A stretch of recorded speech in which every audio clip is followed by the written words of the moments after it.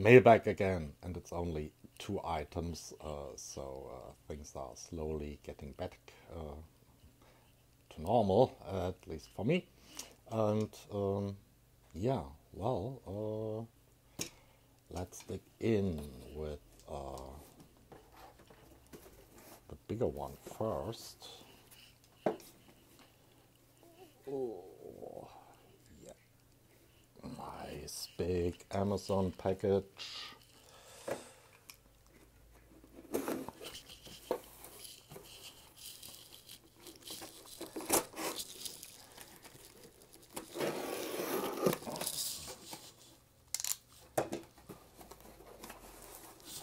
And it contains, oh, wow, I mean, wow, it contains basically, really, oh, wow, okay, nice carton though, can always have a carton. So, it contains these wonderful LEDs, and yeah, these are 5mm UV 390 nanometers.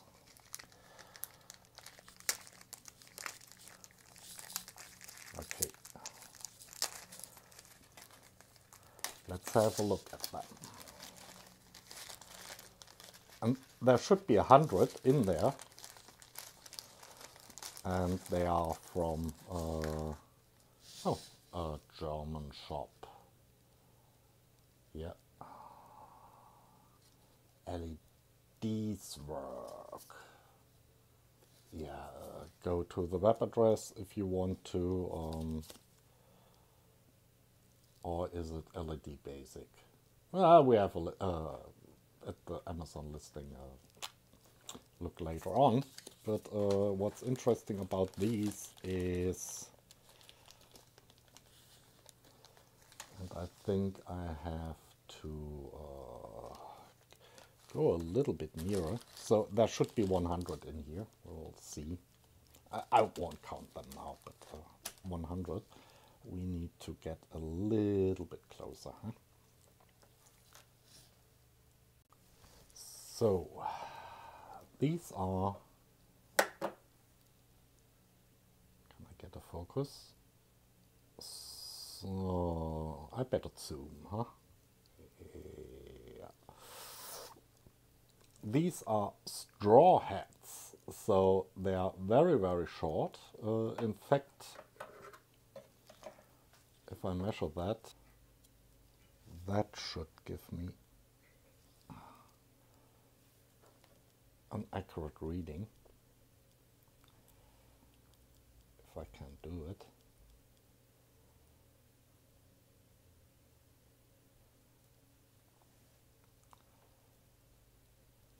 So yeah, 4.6.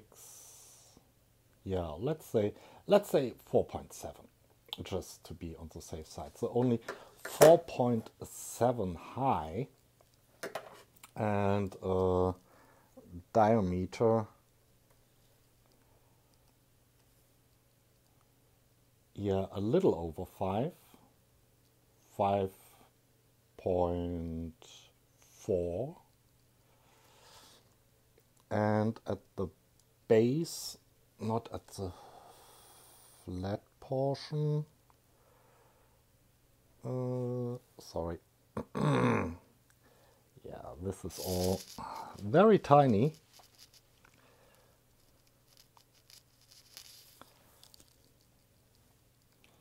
We have 5 point, yeah, let's say 5.8, 5.75, 5.8. So, and the chip itself from the base, that's also a very interesting measurement, is approximately. Is that okay I'm doing here? Yeah. The chip from the base is only 3.5. And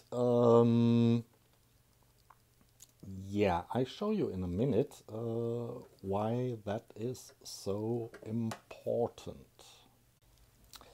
So this was the Amazon listing, and I showed the English listing in just a jiffy. So 100. Or let's start with the English listing. Okay, for your German guys, that is the German Amazon listing. Thank you very much. Okay, so yeah, 100 pieces LED 5mm stroid UV ultraviolet short head flat head 110 degrees. Yeah, opening. Yeah, the angle, the optical angle, 390 millimeters, and it was €12.90, free shipping, and they are okay. Sorry, trying to focus here. They are 3.3 volts, 20 milliamps. So nothing fancy. 350 microcandela. Okay. But, and I think I'm zooming in a little bit on that one. So first of all, these got very good reviews, 5 stars, respectively 3 5-star, 1 4-star, and one guy built an UV exposure unit. Yeah. For boards. What else? And so he used 8x12, a matrix of 8x12 diodes. So that's 69 diodes. And he had exposure time of 2 minutes 20 seconds, and he said something about a €3 board, perf board probably he built that on. So we can pretty sure, and oh yeah, distance to the diodes 7 centimeters. So yeah, from the price of the board, of the perf board, I can infer that it is okay, a Euro format, a Euro board, which is 100 millimeters by 160 millimeters, or an inch about 4 inch, and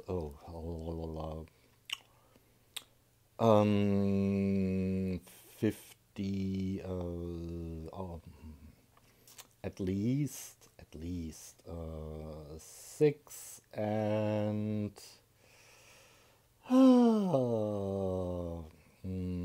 6 and 2/5. Yeah, I'm getting imperial. 6 and 2/5 inch, something like that. Yeah, I show you one in a minute. And okay, and there's a second guy. Who took 200, yeah, on 4 boards of that size, and he had a distance of 55 millimeters, and he comes to exposure times of 2.5 minutes. There are 2 guys who used these to build UV exposure units. for photosensitive boards. Brilliant. So yeah, we will come back to that. And first, I'm tempted to test one. Yeah, it says 20 milliamperes, milliamps, 3.3 volts. Let's test that, and I will get my sunglasses out, just yeah, to be sure. So yeah, my trusty revamped 35 plus year old power supply. Maybe I put a card link and so on. But more important, it goes into the milliamp range of that multimeter, and then through outer screen through a 1K resistor, the little guy here, into the diode, and I measure the voltage across the diode here, and let's see what happens. It says 3.3 volts, 20 milliamps. Well, we see. So 2 volt nothing, 2 4, 2 5, 2 6, 2 7. Oh. Yeah, let's say a 275. Just because, yeah, you know, these things here. 100 for 12 bucks, they are not really characterized, but we can do it. I mean, at least roughly. So we have at 2.75 volts we get 1 milliamp, and then we can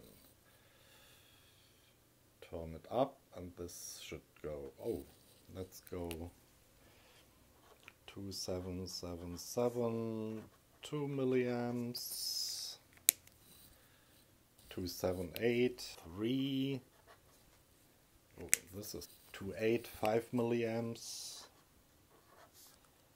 Let's go up to 10 milliamps. I don't know, can you see the glow? You probably can't see the glow. Let me switch off. I mean, it's mostly UV, so, but we are now at 2.83 volts and putting 10 milliamps through the thing. So let me put the lights out just for a second. Maybe you can see the glow. Whoa! Yeah. Very faint.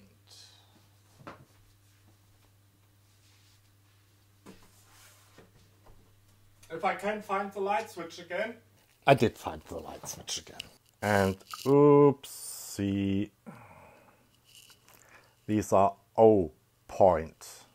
Yeah, helps if you read the meter correctly. 0.2 milliamps we have at 2.86 volts. You should see it glowing. And yeah, I don't have sunglasses on, but the radiation is clearly going upwards, not towards me, so I'm safe. 0.5 milliamps, we have now 2.9 volts. Let's go for 1 milliamp, 2.93 volts, 2 milliamps, 2.97, and you see how steep the curve now is. 5 milliamps, we are at 3.04. 10 milliamps, we're at 3.12. And let's see where we are at 20 milliamps. Now I have to get my sunglasses because, I mean, this is UV. I will switch the light off again in a second and yell at you from the corner of the room where the light switch is. Okay. Yeah, well, 20 milliamps at 3.22. Let me get to another range and let's see what happens if I fire 3.3 volts. Okay, I cannot really reach 3.3 volts with a 1K resistor, but yeah, 3.3 volts would be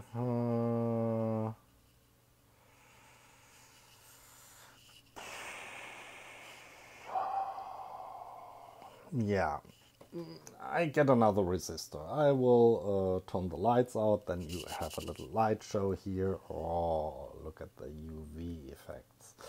And then we go to the advertised forward voltage of 3.3 volts. Okay, light show. Ooh, yeah. Getting some suntan here. So I'm back at 380, 600 with a 680 ohms resistors. So we can crawl back up. I think we were at 322 and 20 milliamps. Oh, okay, maybe I kill that one. At 3.3 volts, 29.2 milliamps, which is certainly not the way to drive a 20 milliamp diode, is it? I don't know. Yeah, I'm taking the diode out of the equation.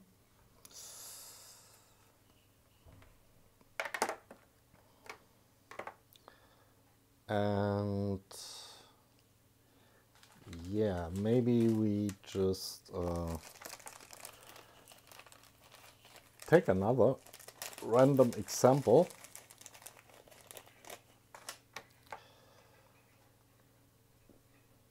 And stick that in.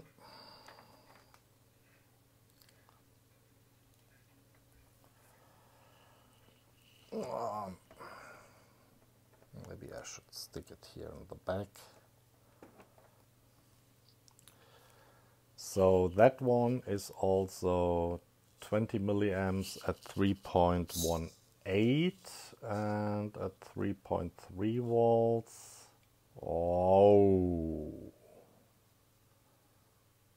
I think we have a runaway diode here, huh? But seriously, yeah, running these things at 3.3 volts forward voltage, yeah, they suddenly will put out a lot of light, but yeah, it says current 20 milliamps. Okay. There's another thing, and it's night now, and that's a good possibility to test it. So I leave the settings as they are, and I want to see if this really is shooting out in a 110 degree angle. That's okay. Don't make a short,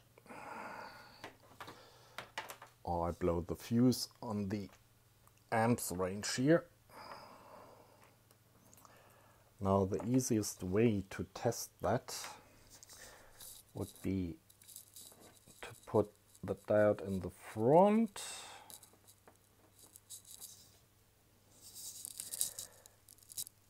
bend it over.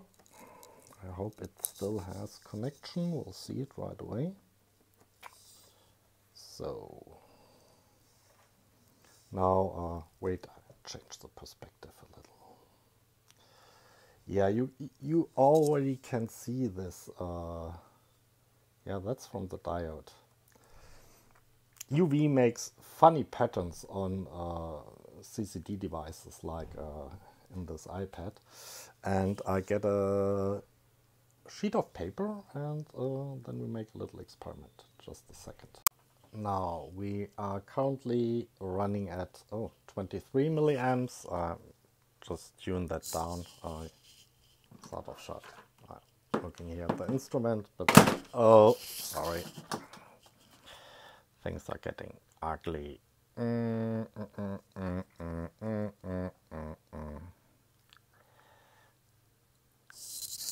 So 20 milliamps. Getting the cables out of the way. These are about 10 centimeters, or yeah, roughly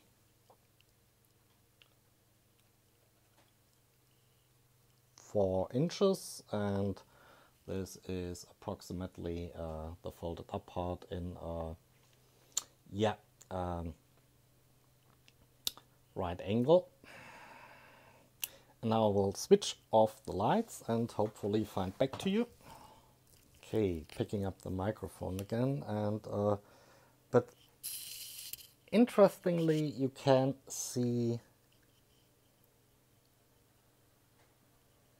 2 lines going roughly out here. So that's the outer, really the outer, I say, limit where there's some intensity.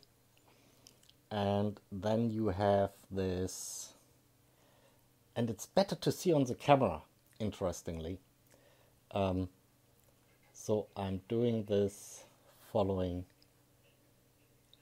looking at the camera and not at the paper. You have this zone,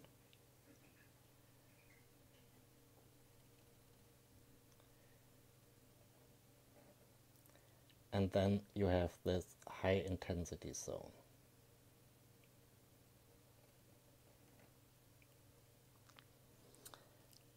And if you look here, you have really, starting from here. This is not so easy. You have about this pattern here, and this might be even 110 degrees. I'll take a triangle out, and we can measure that then on paper.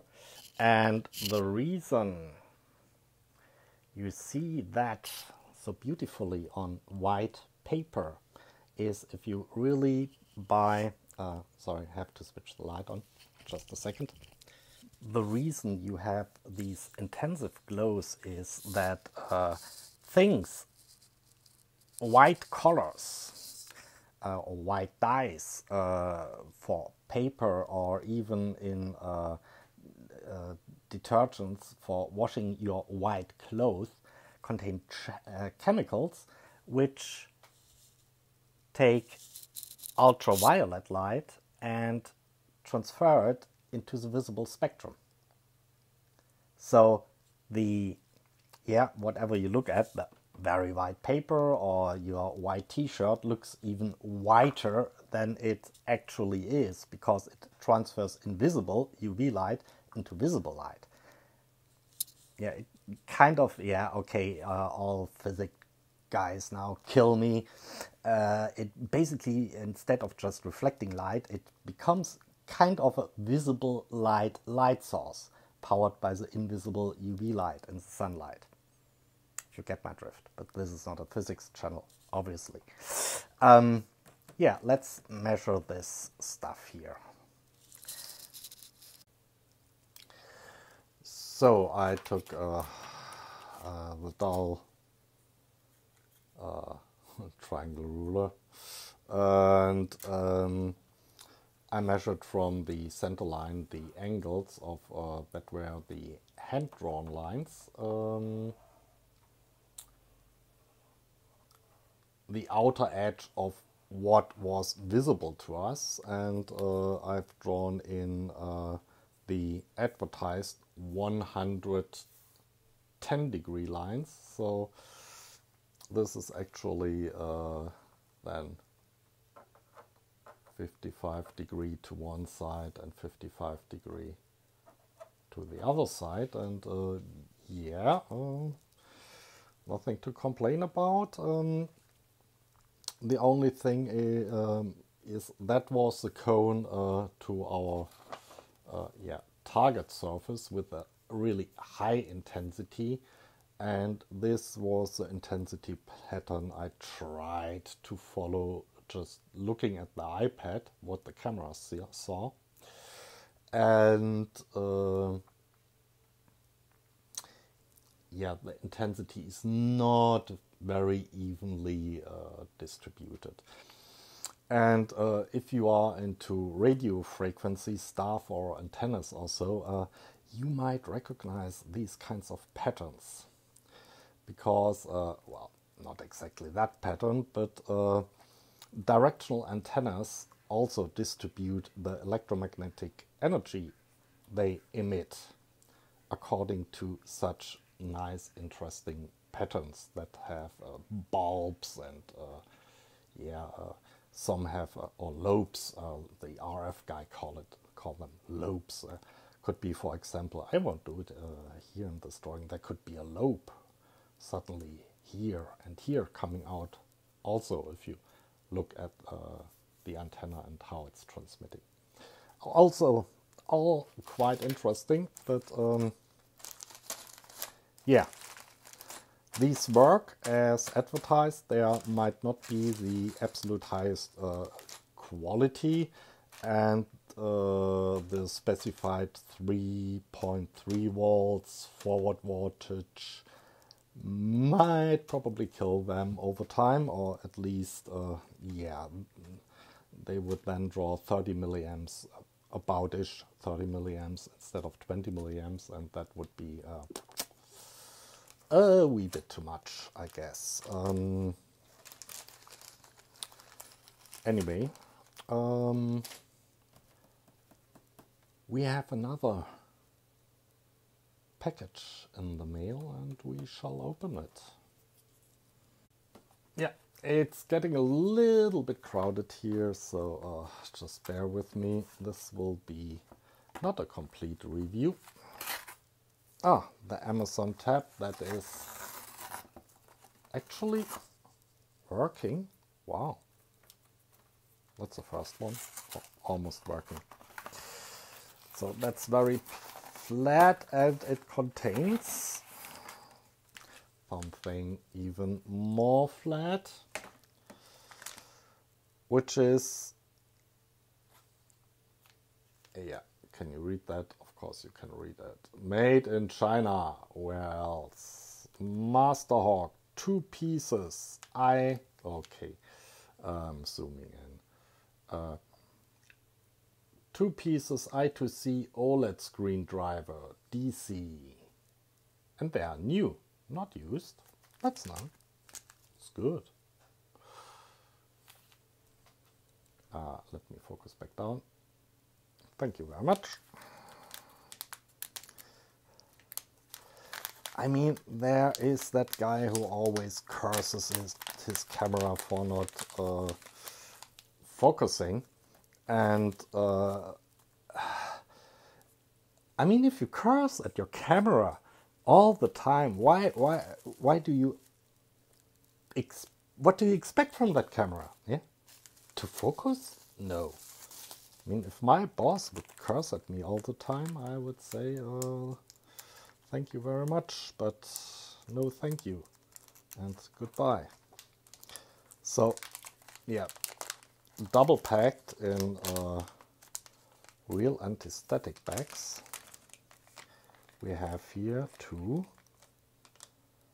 very small OLED displays, and oh, they are very neat and small.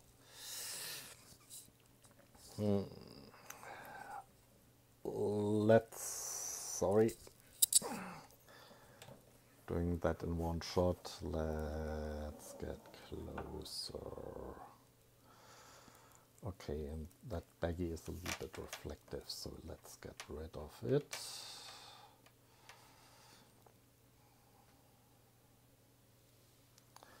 So 2 OLEDs, and let's zoom in.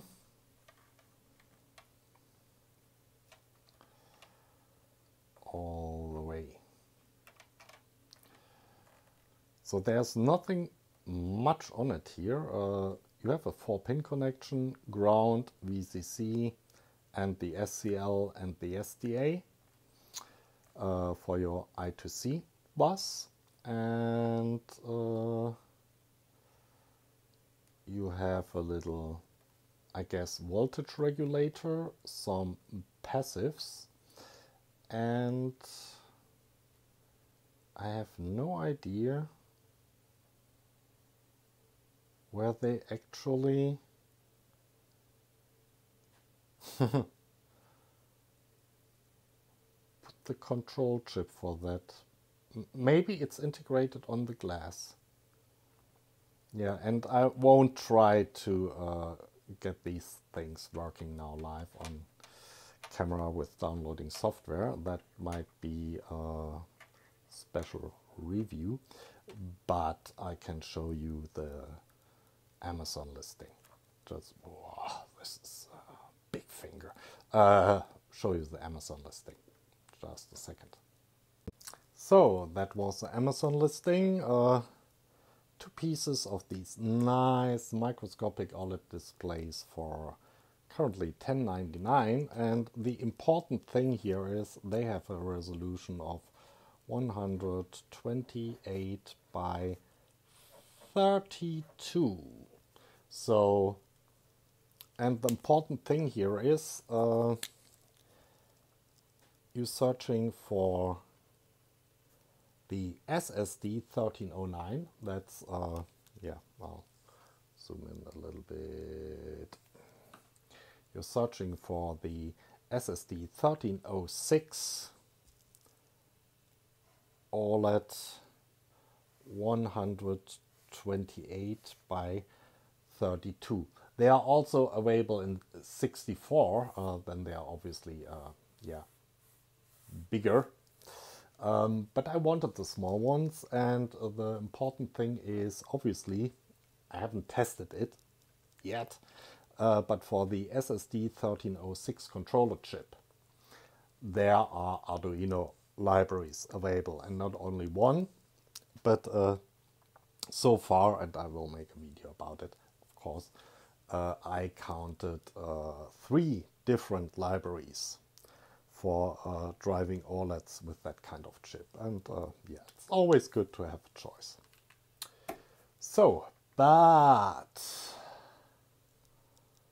what does that all mean? My little OLED displays and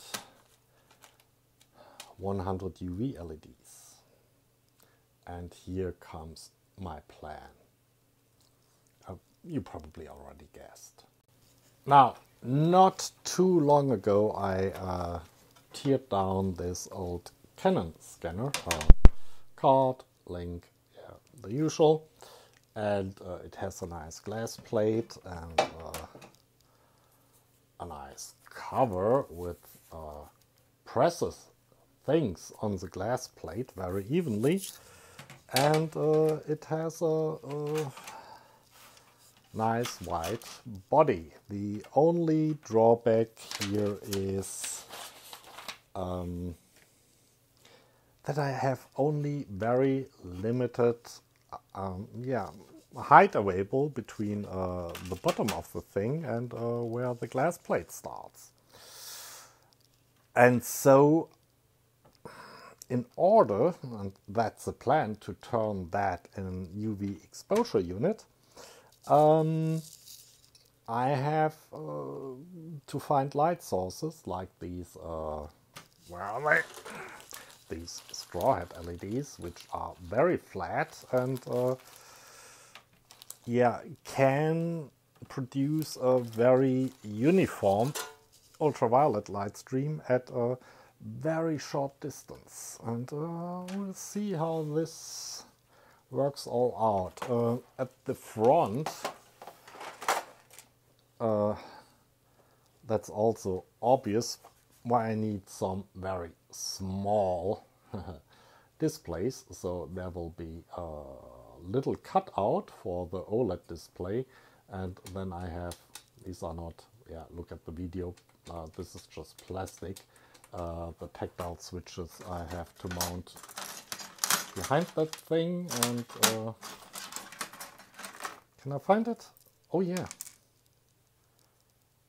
And they are not even surface mount. I think I can reuse the original tactile switches.